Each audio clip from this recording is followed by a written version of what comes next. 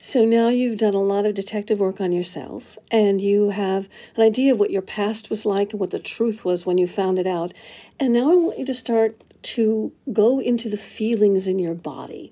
What did you feel in your body when those things were happening, when those betrayals happened, when you actually did experience abandonment rather than just being afraid of being abandoned?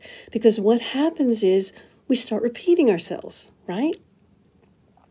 We start repeating the same experiences we've had. It's like we're on automatic pilot and we go towards a man who's going to do exactly to us what the last one did. We go for the same because that's what feels familiar to us, and actually that's what turns us on. So, next thing is stop following what turns you on. It's not the same as following your feelings and your instincts and your intuition.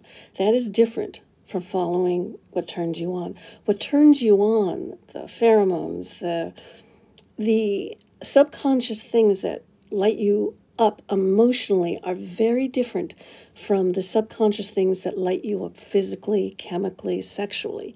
Those are reactions that can be old patterns in you. So start tracking what's turning you on and stop following it. Instead, just stand back, smile, start to feel. Okay?